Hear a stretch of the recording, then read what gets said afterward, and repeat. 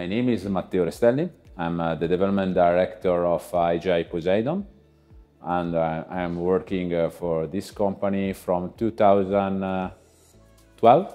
I'm in charge of the development activities of the company that is involving gas infrastructure in Southeast Europe.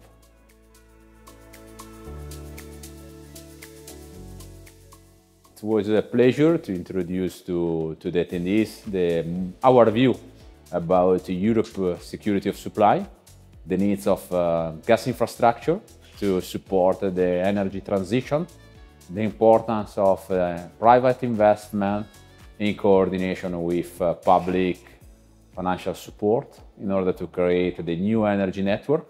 We discuss about the potential ability of the new infrastructure to bring new energy with new vectors like hydrogen and green gases. And we discussed about new energy corridor. It was interesting also to collect a view from the audience, and was a really good and exciting experience.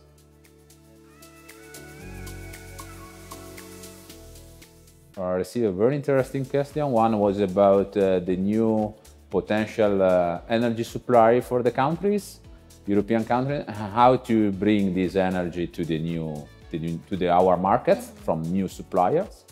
And another one was about energy production and the possibility to use hydrogen in the existing system, and both of them are replied positively.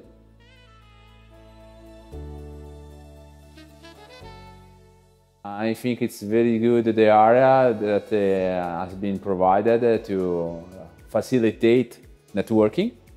It's very interesting to exchange view on the future energy sector.